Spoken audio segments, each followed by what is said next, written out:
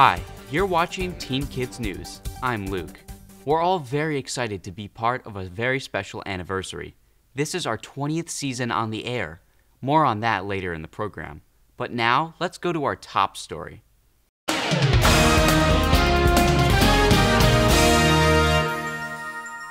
By now, most of us know about the importance of recycling, and yet many of us are still confused about exactly what to recycle.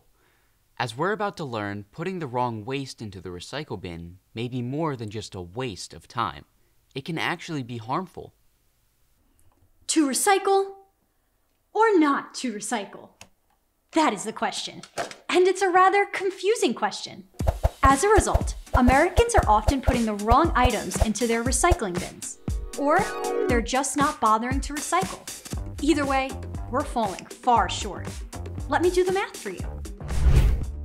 We Americans use about 46 million tons of plastic a year. I know, that's a hard number to wrap your head around. So, look at it this way. The Empire State Building weighs about 365,000 tons. To equal that 46 million tons of plastic we use each year, you'd need the combined weight of 126 Empire State Buildings. But here's the really bad news. Of all that 46 million tons of plastic, new research shows that we only recycle about 5%. That's equal to the weight of just 6 of those Empire State Buildings. Clearly, we're not doing a good job. Not recycling enough is a problem, but recycling the wrong items can be an even bigger problem. So let's get some advice from an expert. Todd Reese works at TerraCycle. They're a waste management company located in New Jersey. When it comes to recycling plastics, what's the biggest misconception?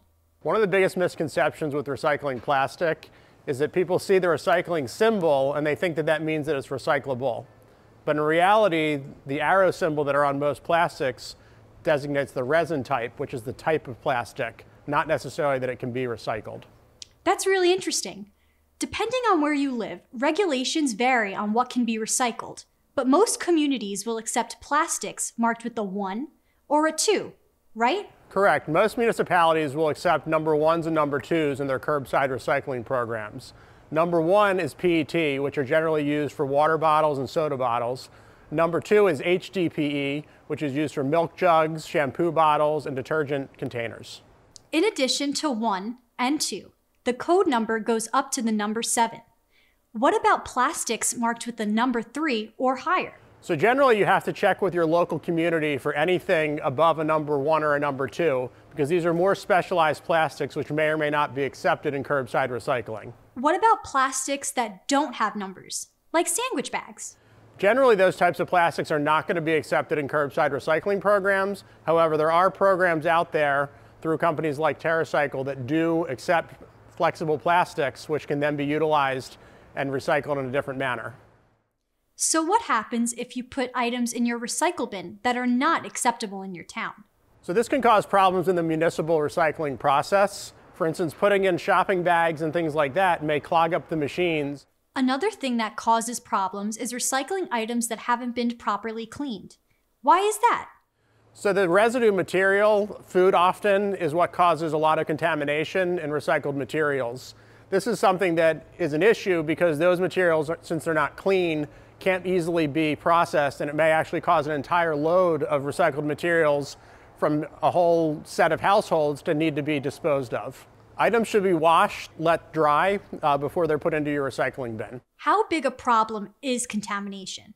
So basically about 20% or 1 in 5 objects recycled have some sort of contamination that could cause problems. Wow, that's a lot. So the lesson for everyone is, if you leave food in your recyclables, you're not only making your items unrecyclable, you can actually ruin all the things in the truck that have been properly washed and recycled. Correct. I'm sure that's going to come as a surprise to a lot of people who just throw unwashed items into the blue bin. Thanks for all the advice, Todd. No problem. In 2022, the Biden administration signed a major bill to improve America's infrastructure. This includes things like bridges, roads, our power and water systems, as well as funds to fight climate change, including money to improve recycling. Hopefully we won't waste time coming up with new and better ways to solve how we deal with waste, especially plastics. For Teen Kids News, I'm Ava. We've got lots more coming up on Teen Kids News, so keep watching. We'll be right back. We can all use some advice on how to do our best in school, so Kristin's back with another Make the Grade report. When it comes to good study habits, many of us are in the dark, especially with regards to proper lighting. Let's start with the right bulb. We're all familiar with the tried and true incandescent bulb. It gives good, even white light. But LEDs are becoming more popular. They last longer and use less energy. They also don't get as hot as halogens, nor do they contain mercury like CFL bulbs do. Whatever bulb you choose, you want one that's not so bright that it'll give you a headache and not so dim that it'll cause eye strain. Brightness is measured in lumens. The experts recommend a bulb that gives off about 1100 lumens. That's equivalent to a traditional 75-watt bulb. You can check out the lumens on the package. Next is the position of your light source. If you're using a desk lamp, don't put it alongside the hand you write with. Instead, put it on the opposite side. And be sure it doesn't cause glare on your computer screen. Now, if someone could come up with a light that could actually make us smarter, that would be a bright idea. I'm Kristin, here to help you make the grade. What's in the name? Okay, for the name of this company, let's play a game. I'll give you the dictionary definition, and you try to figure out the company's name. A short burst of inconsequential information. Any guesses? Here's another clue from the dictionary. Chirps from birds. If you said the name of the company is Twitter, you're right. That's the story the founder of Twitter, Jack Dorsey, gives in explaining how he came up with the name. He said he originally wanted to call the company Twitch, but decided against it. So he went to the dictionary to find a similar sounding word. And that's when he found the definitions for Twitter. But in the interest of full disclosure, I have to tell you this. While we found similar definitions in online dictionaries, we couldn't find those two exact quotes cited by Dorsey. Not that I would dream of arguing with the man who launched 500 million tweets a day. But if I were to argue, I'd need more than 280 characters. With what's in a name, I'm Veronique. If you're a new driver, there's a lot to keep in mind. That's why we're bringing you this driving tip from the National Road Safety Foundation. You always have to be careful when you drive. But during bad weather conditions, you have to be extra careful. The deadliest driving hazard is rain. It causes about 7,000 deaths a year. When driving in rain, always use your headlights and windshield wipers. And slow down. Snow and ice make roads slippery. Be sure to drive slower. And keep extra distance between you and the vehicle in front of you. Fog reduces visibility. Experts advise that you use your headlights on low beam. Not on high beam when driving in fog. Again, slow down. Keep extra distance. And watch for brake lights ahead of you. Wind can also be a problem. Keep both hands on the steering wheel for maximum control. And beware of driving alongside large vehicles like tractor trailers. Strong winds can unexpectedly push trucks into your lane.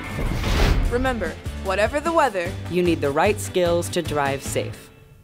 The NRSF produces lots of helpful videos.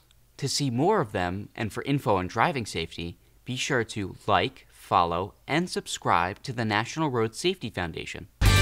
We'll be right back with more Teen Kids News.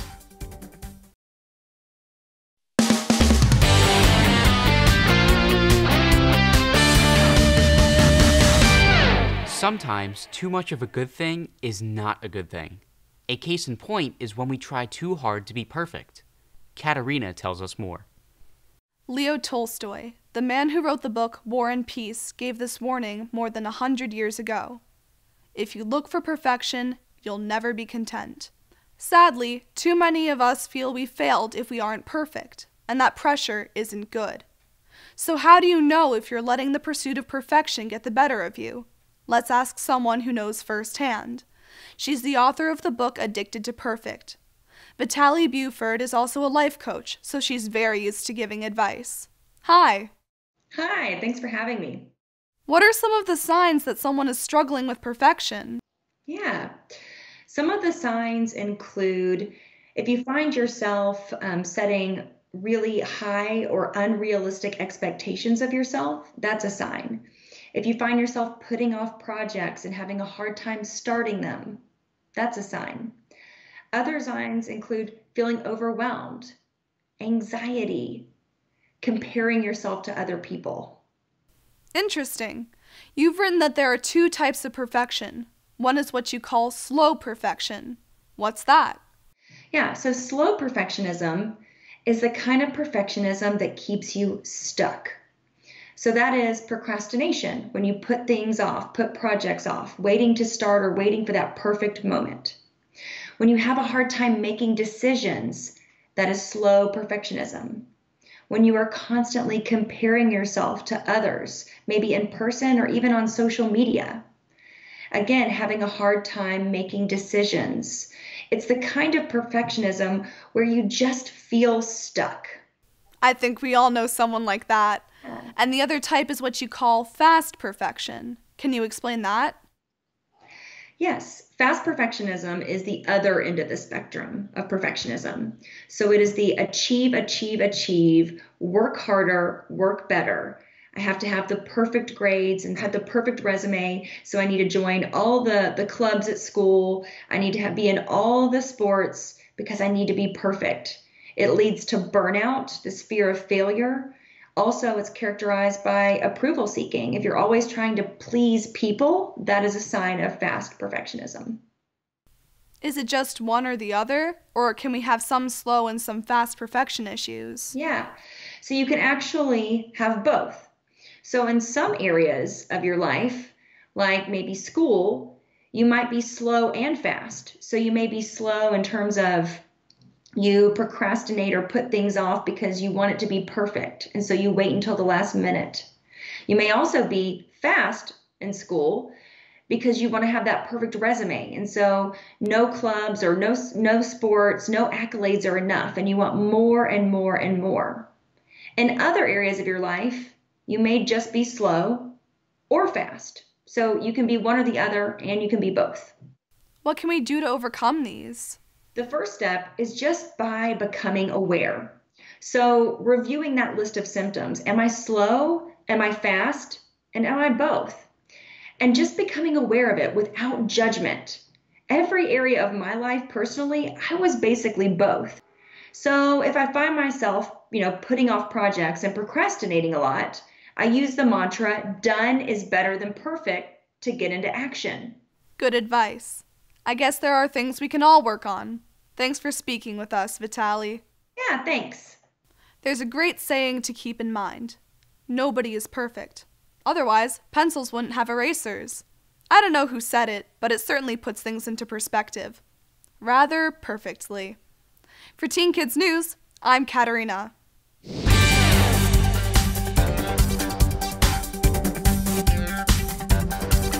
Still ahead, we look back. As part of our 20th anniversary of Teen Kids News, we'll stroll down memory lane with another of our former reporters. We'll be right back. News for teens, delivered by teens. That's the mission of Teen Kids News. And we've been doing that for 20 years now. Here's another one of our reporters who's contributed a lot to the program over the years.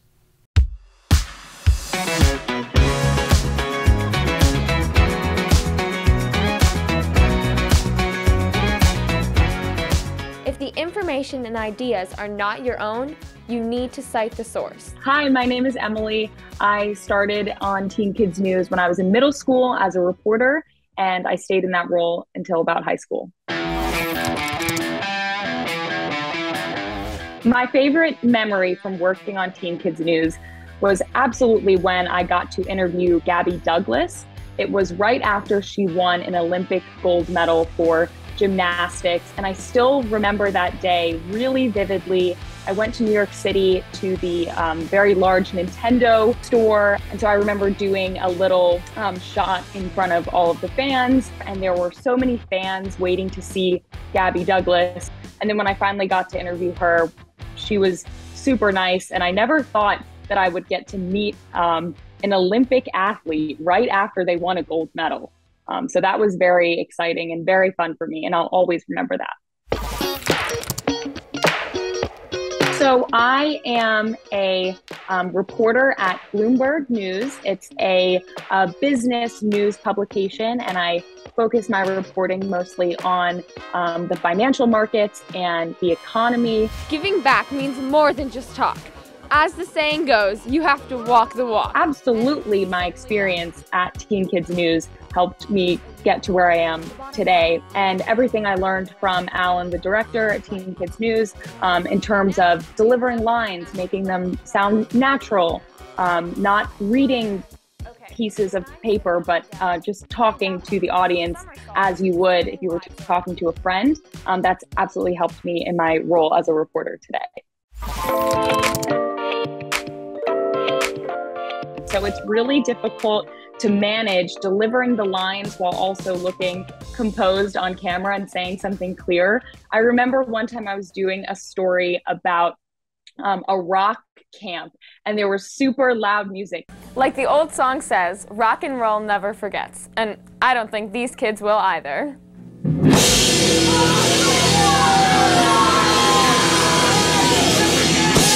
For TKN, I'm Emily. Kids were playing their instruments, and so it was really difficult to deliver the lines on camera while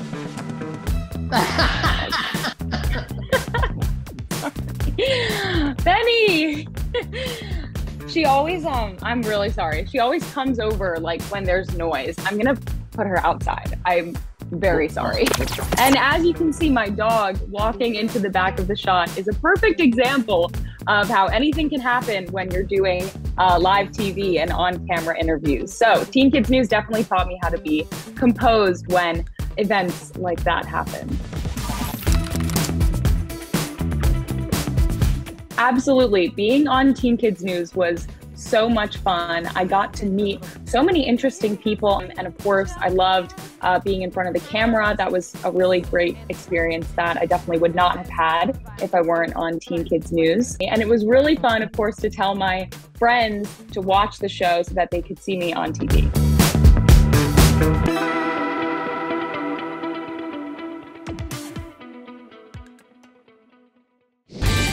In my Reign in Spain report, I'll take you to one of the royal palaces from which the Spanish kings reigned. Next on Teen Kids News.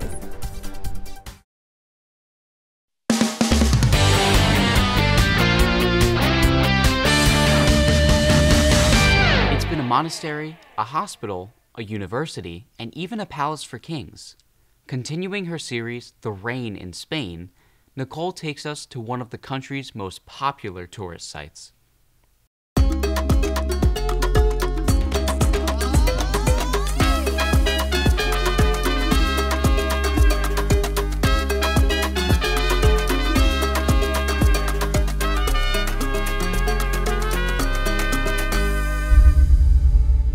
This is El Escorial. Despite its many functions over the centuries, this massive complex still serves as a palace, as well as a monastery. That it looks more like a fortress than a residence for royals and monks is no accident. It was built to withstand the competing forces that were tearing at the seams of Christianity, the Protestant Reformation versus Catholicism. In the 1500s, the conquistadors were discovering not just new lands, but seemingly endless new wealth. Ships called galleons were filled with gold from the New World and then sailed to Spain. King Philip II used much of that wealth to battle against the growing popularity of Protestantism. He built El Escorial as a symbol of the power and might of his Catholic religion. And Philip didn't just pay for its construction, he helped design it. 40,000 books and manuscripts line the walls of the Royal Library, but it's the ceiling that most captures attention. Colorful frescoes glorify subjects like grammar, math, and science. Frescoes of a different nature cover the long walls of the Hall of Battles. They're a visual record of Spain's major military victories. Some parts of El Escorial are utterly eerie. These steps lead down to the Pantheon, which is basically a huge tomb. Perfectly matched caskets made of marble and bronze hold the decaying bones of Spanish kings from the past 500 years. This 8-sided chamber of the dead is both beautiful and creepy. Very creepy. If after visiting the royal tomb you find you need a bit of fresh air, you can explore the grounds outside. For centuries, these gardens have been tended by the friars living and praying at the monastery. Strangely, El Escorial wasn't built in the heart of Madrid, Spain's capital, but rather in a remote area outside the city, surrounded by forested hills. Part royal palace, part monastery. El Escorial is all fantastico. For Teen Kids News, I'm Nicole. Well, that wraps up our show for this week. But we'll be back with more Teen Kids News next week. See you then.